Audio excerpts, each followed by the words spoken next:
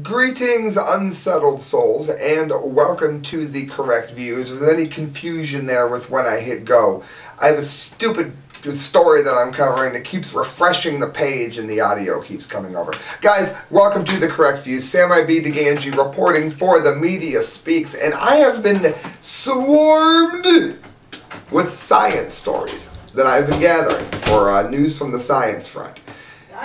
Science! And guess what? I can't get to all of them on the Saturday edition. Runs 2 p.m. at themediaspeaks.com every Saturday, 2 p.m. Eastern Standard Time. I cannot get to all of these stories. I am swarmed. So what I'm doing is a story that all of the people that don't like my politics, that like my science, are going to love. Some of you, I know, you follow me on the Fukushima stories. God love you. But you think that man's warming the planet. You're wrong. Alright, you don't like those stories. You like the science stories. Well, guess what? This never happens. All science, all show. It'll be amazing to see if anybody finds anything to fight about on this story. Maybe the last one, the Dumdy. But other than that, it's simply a matter of science fact. So here we go with all the stories that I could not get to on the weekly news from the science front. This is from ivtimes.co.uk. A great white shark measuring 9 feet that was savagely devoured by a mystery creature off Australia's coast has become the topic of a documentary, with filmmaker David Riggs looking to find out what mystery creature was responsible for the attack. The film, Hunt for the Super Predator, which is due to air on the Smithsonian Channel, sees Riggs hunting down the creature that attacked and killed the shark on the Southern Ocean 11 years ago. Riggs, a cinematographer, has worked tirelessly since to find out what could have killed one of the ocean's top predators.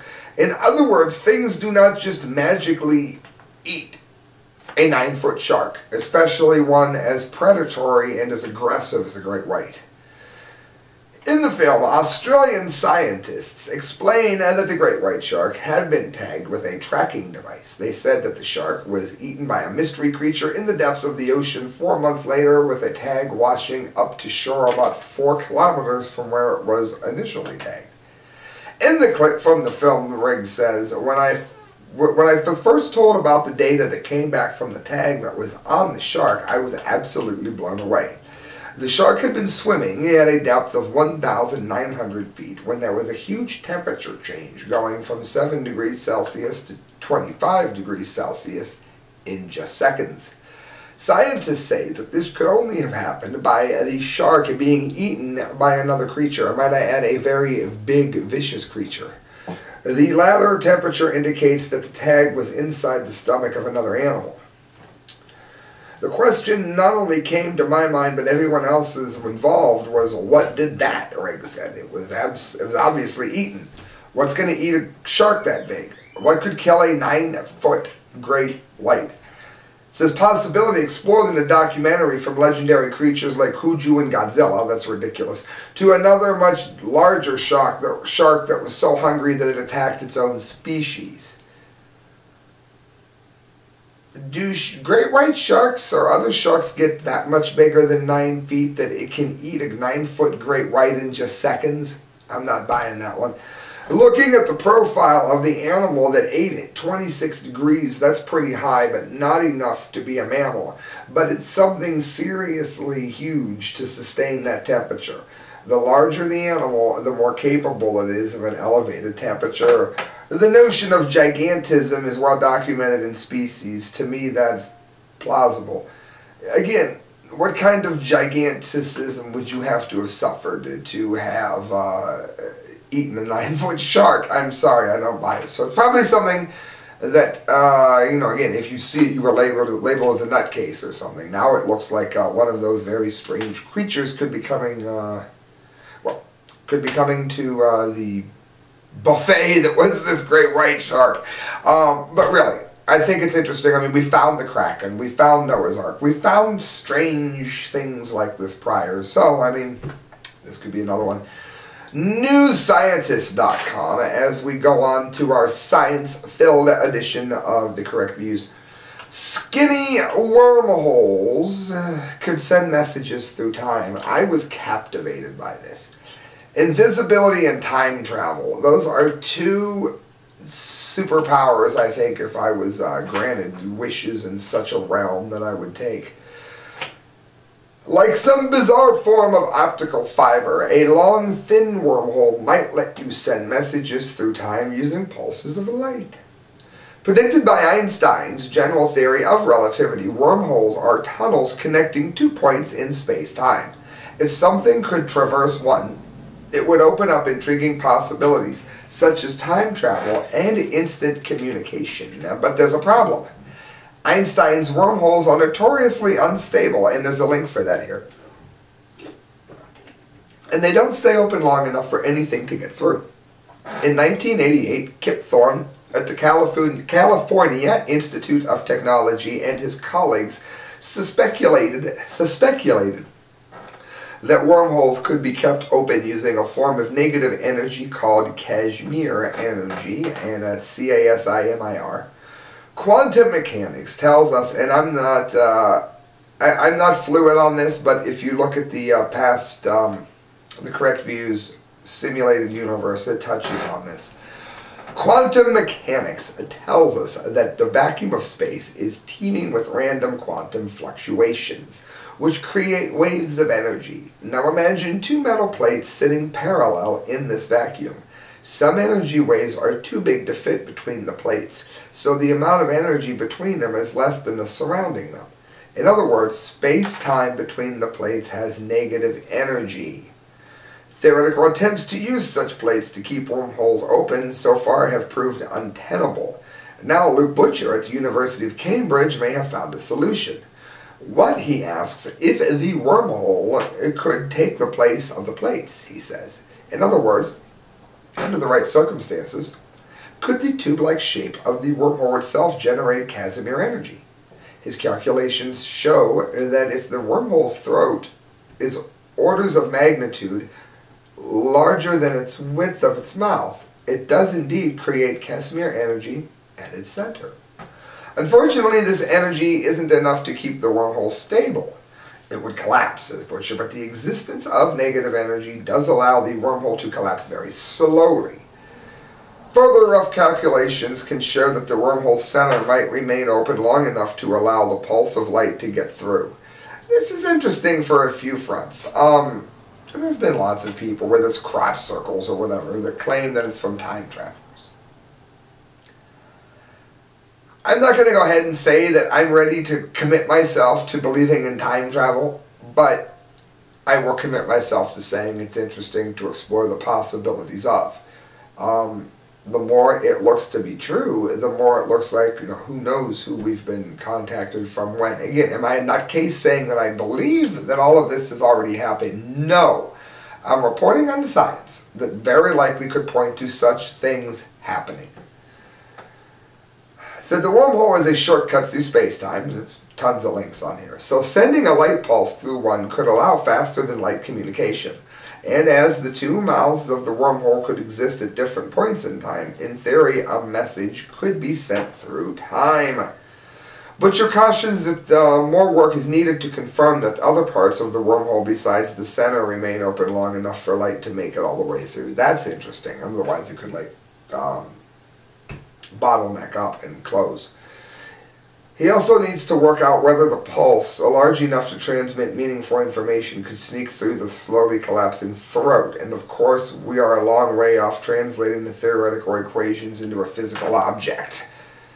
Last paragraph, friends, on this. Does this mean that we have the technology for building a wormhole? Asks Matt Wieser at the Victoria University of Wellington in New Zealand. The answer is still no. Still, he is intrigued by Butcher's works. From physics perspective, it may revitalize interest in wormholes. So it's interesting. It's interesting to speculate. What would you say to somebody, or some distant time, perhaps, if you were able to send a message in light? How would you try to make them understand what it was? They might think it was ghosts. They might think it was aliens, demons, angels. So, I mean, interesting story right there. Tons of links, worth looking up. I've looked up a couple myself in just prepping for this. YahooNews.com. This was cool. I like this. I almost put the picture up as the image on this, but this is too dark. Students discover 7,000-year-old mummy in Chile. A group of students discovered a 7,000-year-old mummy during a trip to northern Chile, local media reported Monday. It looked a lot like Hillary. All right, just a little political. La Tercera newspaper reported that the find was made by chance Saturday during a visit to the Morro de Arica site by local students. The children, at-risk youth enrolled in archaeology workshop, were performing excavation work when one found a strange shape under dog droppings. Ancient archaeological artifacts have been forced toward the surface following the powerful 8.2 earthquake that rocked the region in April, reports say. Trip organizer Hans Nieira said the discovery of the mummy, part of the Chinchorro culture, showed that the area should be declared a protected zone. I would agree. I mean, you found a 7,000-year-old mummy. I think it's worthy to assume that he was buried with other things, other people, animals. It'd be worth checking out for sure. Friends, you're listening to The Correct Views. We are doing a rare catch-up on science, and nothing but science, leftover stories from news from the science front that I haven't got to. I'd like to say quickly that if you have a chance to really read something this summer, then you're going to want to go to Facebook.com and look up Mike McLaughlin. He's been writing some of the most awesome short stories extant today. He's located in Canton, Ohio, if you're Facebooking him from other areas. Ask him about his poetry. You're going to propose to somebody, maybe. Give him a poem. You want to read really good fiction. Ask him what he's got. He's got amazing stories. While you're at it, go to Amazon.com and look up my works. Sam DeGangi. I have 3 stories up. The Lucky Leprechaun is a rather Tales of the Cryptish kind of story. There's my novel, which is very brutal, The Sleep Unknowing. It's somewhat politically charged horror story. And a book that proves the resurrection of Christ really happened without using the Bible to do it. It's a persuasive essay called Risen. Guys, CNET.com, Mind Pilots Steer Plane Sim with Thoughts Alone. Kyle Phillips knows that I am absolutely obsessed with the flying car. So I was hearing about this and I thought this was interesting. Thanks to her kick-butt skill of telekinesis, my secret superhero power wish, the author writes, longtime X-Men alum Jean Grey can move things with her mind, and she's not the only one. New research out of the Technische Universität München in Germany, for all of you that now know I have butchered the Deutsch language, is hinting that mind control might soon reach entirely new heights, even by us non-mutants. They've demonstrated that pilots might be able to fly planes through the sky using their thoughts alone. We already have flying cars that people are trying to build. You can look this up. That you don't need a pilot's license to fly. They have a parachute. If the engine dies, it lands and takes off itself. Granted, these things would have to be done at airports. But this is even cooler if they could meld the two together here. The researchers hooked study participants to a cap, again, no brain implants, containing dozens of electroescenography electrodes, try saying that 20 times, sat them down in a flight simulator and told them to steer the plane through the sim using their thoughts alone. The cap read the electrical signals from their brains to an algorithm, then translated those signals into computer commands. They have my attention fully. 7 people underwent the experiment, and according to researchers, all were able to pilot the plane using only their thoughts, to such a degree that their performance could have satisfied some for the criteria of getting a pilot's license. Once more, the study participants were not all pilots and had varying levels of flight experience. One had no cockpit experience at all. That's awesome news. I mean, this could really be helpful to paralyzed people. people that are obsessed with flying cars like me, a large number of people, this is great news. It's not done with some spooky singularity garbage put into your brain or anything. It says, we have, of course, been similar thought control experiments that we've seen before. An artist who can paint with her thoughts, and another who causes water to vibrate. There's all kinds of links for these. For example, as well as a quadcopter controlled by brainwaves. And a thought-powered typing solution. But there's something particularly remarkable about the idea of someone actually flying an airplane with just the mind. I agree. I think that's wonderful. It says the research was part of an EU-funded program called Brain Flight. A long-term vision of the project is to make flying accessible to more people. That's wonderful news, friends. Look the article up and remember that you heard about it here on the Correct Views First when you're flying. And again, I'm not that old. For a lot of people that know how quickly science progresses, there's a chance that we might actually get to see this.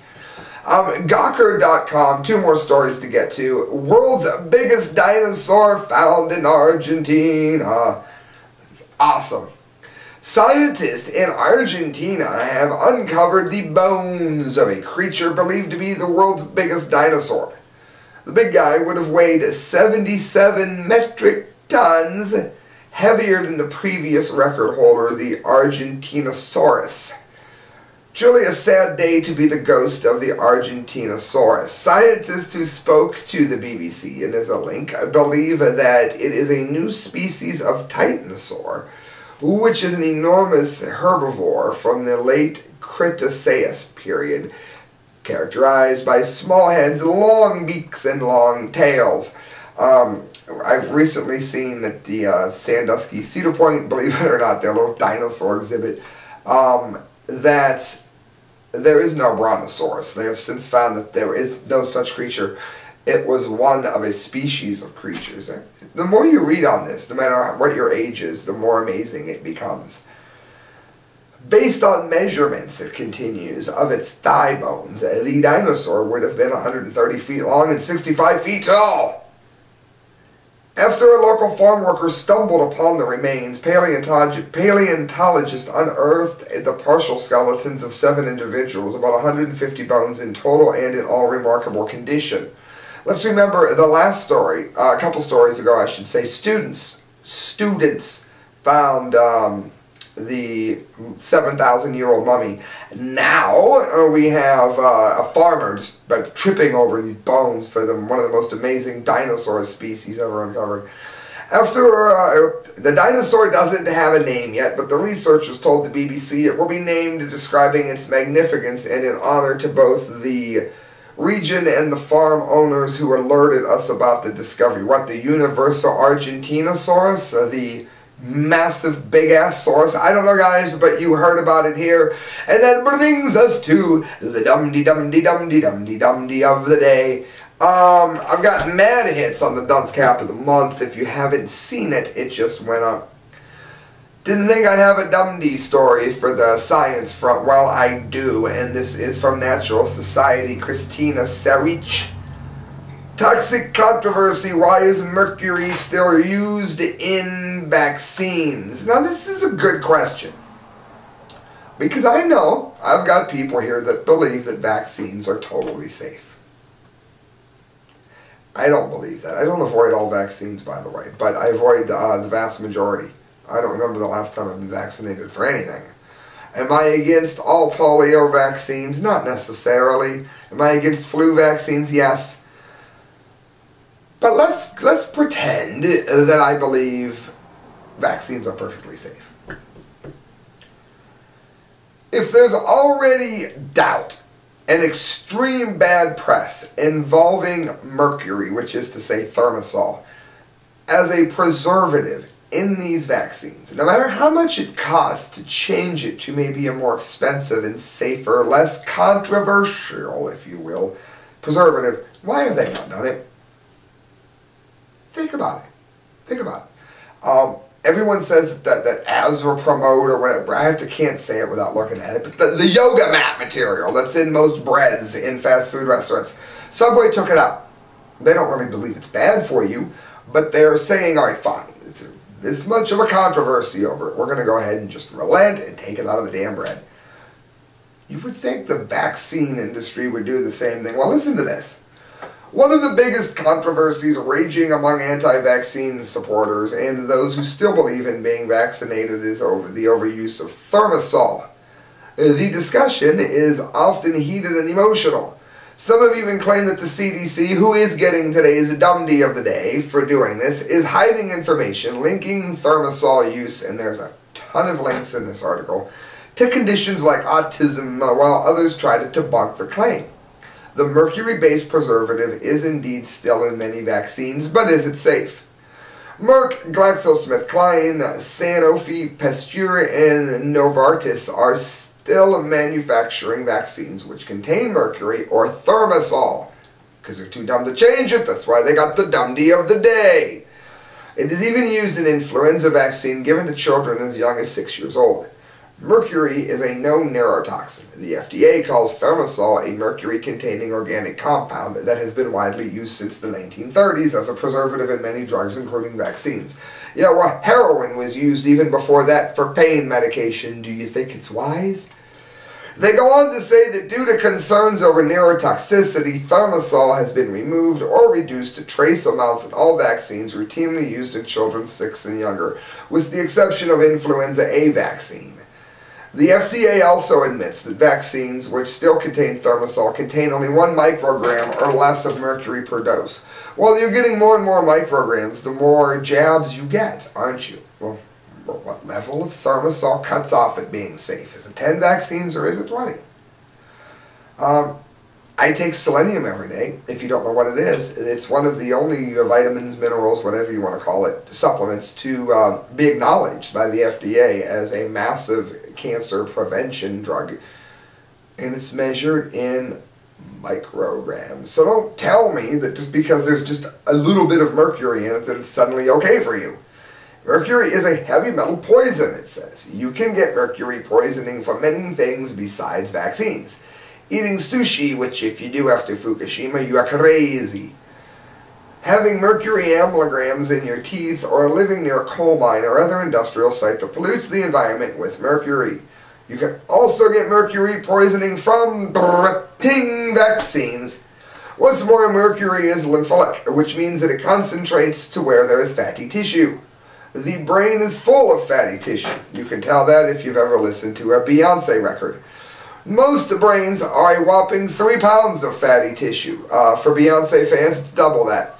This means that while mercury from any source, including vaccines, may be small, it accumulates in the body, especially in the brain. And Dr. Mark Heyman presented a paper at the Tulane University School of Public Health and Tropical Medicine in New Orleans entitled The Impact of Human Health and Environment. Now, let's pretend that this is all conspiracy insanity. How many times have you heard a conspiracy story that you know is true? Is it 1 out of every 10? Is it 1 out of every 5? What is it? Okay, let's pretend that only some of these are right. The rest are all crazy talk. Symptoms of etherism with symptoms of shyness, emotional liability, nervousness, insomnia, memory impairment, and inability to concentrate. CNS symptoms may include encephalopathy. I don't even know what that is. I'm usually up on this stuff. Peripheral neuropathy, Parkinsonian symptoms, that means the tremors, ataxia, impaired hearing, tunnel vision, dysarthria, headache, fatigue, impaired sexual function, oh that's just great, and depression. Renal toxicity includes proteinuria, that's kidney trouble there, renal syndrome, and acute renal failure. Gastrointestinal symptoms include nausea, vomiting, diarrhea, and colitis. You ever see Crohn's colitis? Look it up, it's miserable. Dermal toxicity includes allergic dermatitis, cellitis, gingivitis, stomatitis, and excessive salivation. It's like Bill Clinton looking at a porn. If vaccine supporters really want us to believe vaccines are safe, why do they still contain a substance that causes that laundry list of health problems? Dum-Dee of the day. Friends, you are listening to the correct views. Samurai B. DeGanji is signing off. Do me a favor and go to themediaspeaks.com and look up the work of Kyle Court D. Lake and myself. We're always publishing articles and stories. Donate to this show if you can. Every penny you give to me goes to a better show. Hit subscribe, hit share. Good night, friends. God bless.